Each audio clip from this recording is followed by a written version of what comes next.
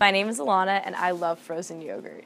I love self-serve places the most, and I'm going to teach you today how to make the perfect frozen yogurt at a self-serve location. The important thing to do first is to take a sampler cup, or 2 or 3 depending on how many you need, and select the flavor. Press down really hard on the handle to make sure that you get the perfect amount of yogurt in your cup. Once you get the sample, taste them all to see which ones you like the most. You can choose as many flavors as you want, but I would recommend picking only 2 or 3 because you don't want the flavors to overpower each other.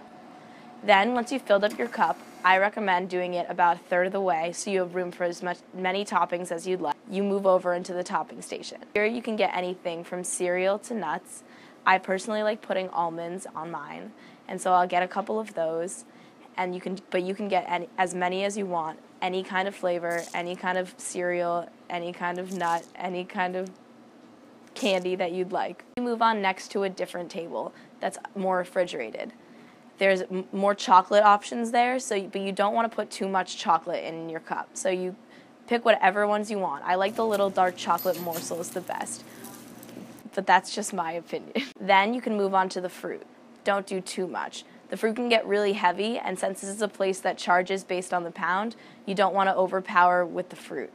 Go over and put some liquid toppings to top off your froyo.